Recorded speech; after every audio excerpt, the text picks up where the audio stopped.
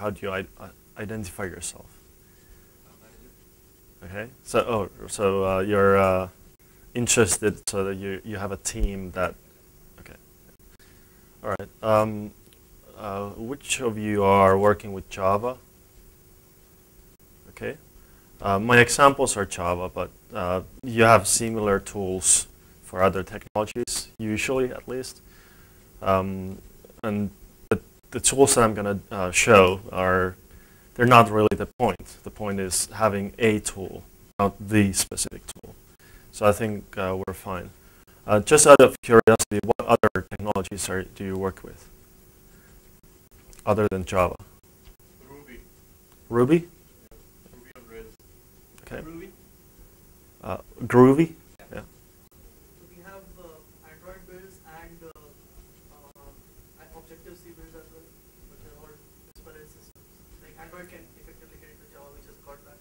Okay. We have a separate build system for iPhone. Okay. C and C++. Okay. Yeah. Well, in certain communities, apparently the way of living is that you always build your own tools.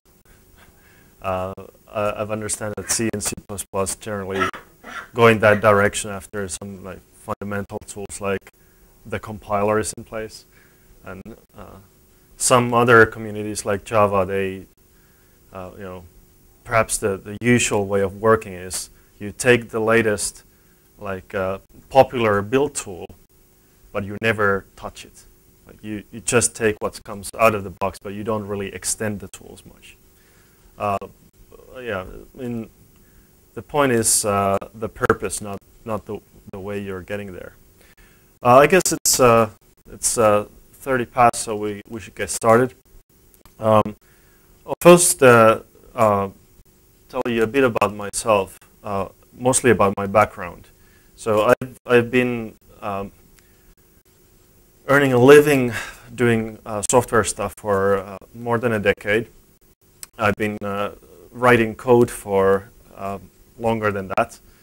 And even though for the past maybe 7 years, 8 years, I've been mostly sort of working around methodology things, training methods. I'm also a certified Scrum trainer, but don't count that against me.